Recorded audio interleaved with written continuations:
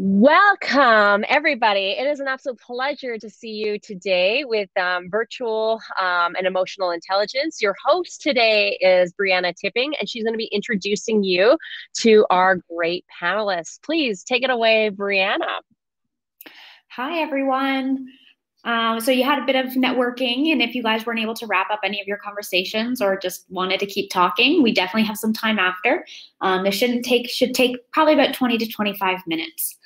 So let's meet our panelists. Michael Reddington is here. He's just having some microphone issues, so he may trickle in mid-presentation, but I'll give him a little introduction just so you can understand who he is. And he will be hopefully at some of the tables after, so you guys can ask some questions or at least get his contact information. But Michael Reddington is a CFI. He is a president of Inquisitive Inc. And a CFI is a certified forensic investigator. He created a disciplined listening method to have better conversations. And then we also have Brittany Nicole Connor-Savarda. She is the founder of Catalyst for Change and the author of the EQ Deficiency. She is certified as a neuro-linguistic program practitioner, and is commonly known as a people whisperer. So Brittany, if you don't mind turning on your camera, do you mind starting us off and introducing your business a little bit more? Hopefully. My mic was not going to open up either, but here I am. Thank you so much. Yeah, sure. So I founded Catalyst for Change about 3 years ago, and it all started with a personal journey and seeing how emotional intelligence really just did a 180 in my life. And at the time, I didn't know that emotional intelligence existed. I was just practicing something that I later found was emotional intelligence, which is self-awareness and regulation. And after I graduated college, got into the corporate world, I started to see all of the problems that I myself had been facing present themselves in leadership. And I viewed leaders as being completely different than, a terrible person or a bad leader. I just saw people that did not know how to manage their emotions and how their emotions were affecting how they operated and engaged with other people. And I saw this big need to teach people what I myself learned, and that really changed every facet of my life. And that's how I founded Catalyst for Change. Yeah, that's awesome. I find a lot of people say that B to C, so when you're just selling, retail or whatnot, it's a lot of emotional, and then they say B to B is more logical, but it's a lot of emotional comes into it's all emotion. Yeah, 100%. It's super important when you're talking to people. Yeah. It looks like Michael's still trying to troubleshoot some things, so we'll just get started with the rest of the conversation here. So just a general question is, how do you think sales can change, whether it's good or bad, when emotional intelligence is involved? So it can go in either direction, right? Yeah.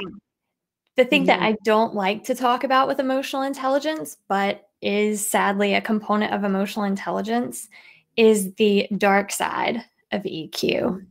And that is people seeing how well it works to build that rapport with others and to understand body language and social cues. And so they take that information and then just apply it at a very surface level in order to manipulate other people. And I think we're seeing a lot of that today, is that implement these things that I know work, but it's just the logic of it. There's not a lot of emotion involved in that. And so I think when we really apply emotional intelligence at a core level, we can really start to build those genuine connections with our prospects or our clients. And that will really help us grow in our organization and within sales. But they look almost identical. And it's not until you really start to have that conversation with that person that they start to realize what side of the fence you're playing on. And it's creating skepticism in the marketplace and making it even more challenging for those people who are being genuine and emotionally intelligent. Yeah, it's almost like one of those things that in the right hands, it can be an amazing tool, but in the wrong hands, it can be quite an unfortunate scenario, right? Yeah, as with anything, right? It's all about how it's used. All about how it's used. But yeah, once leveraged, it can be such a powerful tool, whether it's an internal or external. So do you think that the virtual component in sales today has impacted that salesperson's ability to apply emotional intelligence and build relationships? That's a really tough question. I was thinking about that because, you know, with emotional intelligence, it's kind of like, and I don't want to say you have it or you don't, right? Yeah. Because it's a broad spectrum. But I think wherever you are currently in engaging with people, it can carry over virtually. Now, if you're extremely extroverted and you really gain your energy from that one-on-one contact with people, I think it can alter how well you present yourself and how you can build that rapport with someone. But I think it's to each their own, you know, it really depends on the person. Some people, it makes them feel more comfortable because they have a little bit of that barrier and they don't have all of that anxiety that comes with actually meeting someone physically. I think people assume that all salespeople are extroverted, but that's not always the case, right? Yeah, that's interesting having that discussion with introverted versus extrovert, because I find that with this whole transition to working from home, introverts are definitely like winning in this scenario, right? Like they don't have to go to all those places, have all of that small talk. But I'm actually quite introverted myself, and I find it harder to have those conversations because you can't, you know, you can only see my chest and up here. You can't see my full body language and how I'm engaging. And so I find taking away that component can be quite difficult, at least when you're having conversations. So it's interesting to see, you know, extroverted, they do feed off of being over with your people. But as an introvert, I like to rely on more than just speech. And I think what's challenging with the virtual component, whether it's sales or any form of communication or engagement, is that people don't have to have their cameras on. You can't force someone. And that's where I find the struggle is when they're like, you know, I'm just not feeling comfortable with showing myself right now. And so you have zero cues to rely on except for the tone in their voice. But then when you have that silence, you don't know if they're thinking because you can't see their facial expressions. You don't know if they're like having some issues, if they're on mute. You just don't know these things. And that can lead to some anxiousness within yourself, which then can influence your continued interactions and how you're going to speak to that person going forward, right? Once those nerves kick in, it changes things. Yeah, exactly. Especially with like, you know, the Zoom burnout and the fact that people are just so sick of seeing themselves all the time. It really changes the dynamic of conversations and definitely brings some anxiousness to the table in terms of the salesperson's perspective. Yeah, that's a very interesting topic. But one thing, sorry, I'm going to just expand upon this just a little bit. You're talking about people seeing themselves. And I think that can also go in both directions because one thing that I've noticed is I pay more attention to how I'm coming across. You can't see yourself when you're talking to someone in person. You don't know how your face looks to them. And I've actually picked up on like the RBF, right? Like, you know, how am I looking at people? Do I come across as being interested? When I'm actually interested, does it really show that way? So again, I think it's so complex, but you brought up some really good points. Yeah, it's also very interesting. One makes me think of this, but say I used to work, you know, in high school, I worked at Subway, and there was one topic that some of my coworkers discussed that if you put a mirror behind the employees at Subways, people are less likely to act out against employees and be mean to retail workers because they see themselves doing these, you know, mean acts, and then that holds them more accountable to their actions. And so it works with kids too. If you have a kid with a tantrum, give them a mirror and they don't like to see it. They're like, they don't like to see it.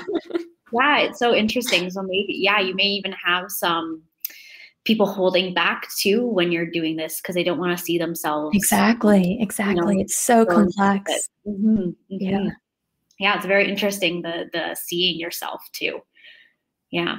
So how do you think creating rapport in the sales process has changed with the switch to online, if it has at all? You know, I'm not quite sure if it has. I'm sure it has. And again, there's so many nuances to Yes, this. So if I say that it has changed, I'm basing that off of my experience, my perception. of course. I feel like with the virtual space, it's easier to reach out to people. But the problem is anytime there's this low barrier to entry, if you will, I don't know if I phrased that the right way, but the easier it is to do anything, the more people are going to try to do it. And Right. so I think it's made things very difficult for people whose profession is in sales because now they have more competition, whereas some people would go out and meet prospects and build those relationships, but now they can't do that.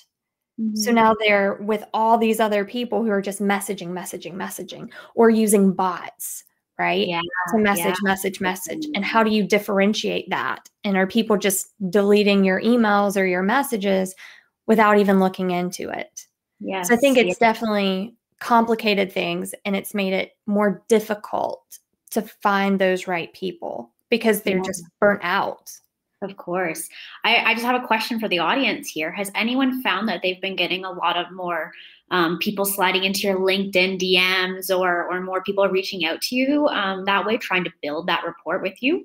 I know that some people I know, they've just seen an influx of people just messaging them. And it gets a little bit overwhelming sometimes.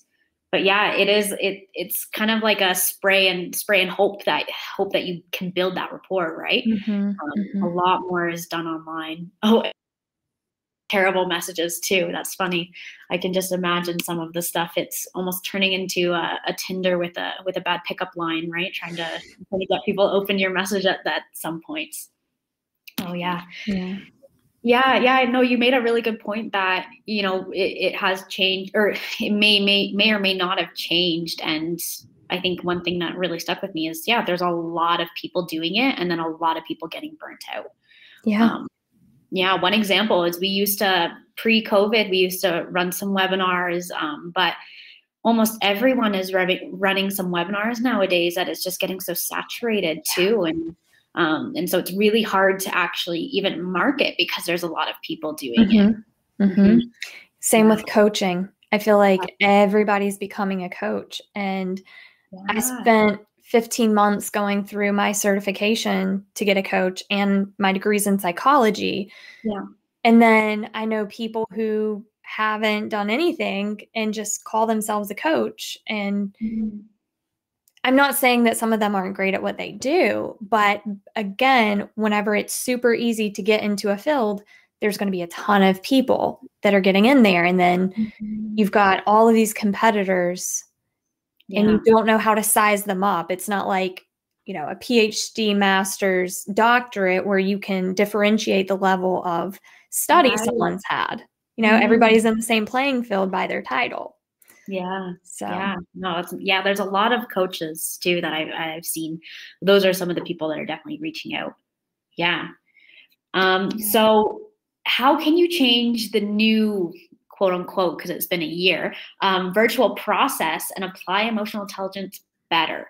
So how can people change the process right now to better apply emotional intelligence?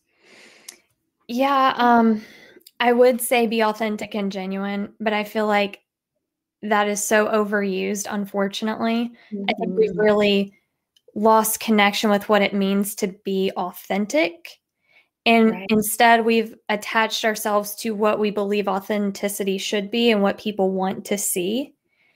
And I see that with messaging so much these days in the virtual world, where on LinkedIn, I say, I love what you're doing. It's so needed. I support that. I would really love to get to know how you got started and more about your business. And they're trying to build that rapport, right? They're trying to build that connection, but they have a motive behind it. And again, that is making people skeptical, because at first, when it happens just a couple times, you're like, oh my gosh, that's so awesome. This person's interested in me. And within 10 minutes of the conversation, they're trying to sell you something, or, well, let me tell you how what I do applies to you. And I think we need to slow down. We're in a world where we expect instant gratification and things to happen quickly. And I think we need to take a step back and go back to actually building those relationships with people, because I'm here today because I built a relationship with someone who connected me with someone who asked me to come here, right? That connected me with Matt. And there was no motive to it. I saw a post that they did. I jumped in a conversation. I was like, can we talk about this? I want to nerd out with you on this conversation. And we did, and we stayed connected, but there was no talk about my business and how I could help that person. But people, if they like you, then they'll connect you with the right people who are looking for your services and what you offer. So if we learn anything from this virtual space, is take advantage of the opportunity to make genuine connections with people all over the world. We've never had that opportunity before. And stop trying to get in so quickly. That would be my advice to people, is really build that relationship. Don't try to do that whole facade of rapport building, because people are tired of it. Absolutely. I love that. And I think you're getting a lot of claps from the audience too, because it is true. And I think this is not just in B2B. This is in your whole life. Yeah. It's the instant gratification that you need to say hi and then jump on your ask, right? Sometimes it's just worth building that conversation, building that relationship, and just fostering something. Because when I'm just getting out of university, and like you can go to these networking events that you talk to someone for 5 minutes that you're never going to talk to again, or I can talk to somebody and pick their brain and, like you said, nerd out about a topic. And some people just love to nerd out about a topic, right? So sometimes it's the best thing you can do to actually build worthwhile relationships that will actually help you in the long run. It's a long-term game. It's not just a short-term play, right? 100%. Yeah. That answered my next question of what piece of advice would you add? That was absolutely great. I think we're just going to tie that up there. It's been about 20 minutes. So maybe we'll go back, and if Michael's microphone is working, hopefully you'll be at the table. So. I had a conversation with him yesterday. It was amazing. He has so much to offer. So hopefully it starts working. Yeah. So my one last question is, if people want to find you or talk to you a little bit more, where could they do so? LinkedIn is my hangout spot. Okay. So that's definitely the best way. I think I put that in my profile as well. Great. And also a lot of what I speak about is in my book, The EQ Deficiency. So if you really want to get to know how I think and how to apply all of this stuff, I would say that's a really good resource too. Awesome. Thank you so much. Yeah. Great. And if any of you guys missed it or came in halfway, we will be posting this recording into that LinkedIn event. So just keep on tabs on there if you ever missed any of it, or if you want to share this panel with any of your friends. All right. Awesome. Thank you all.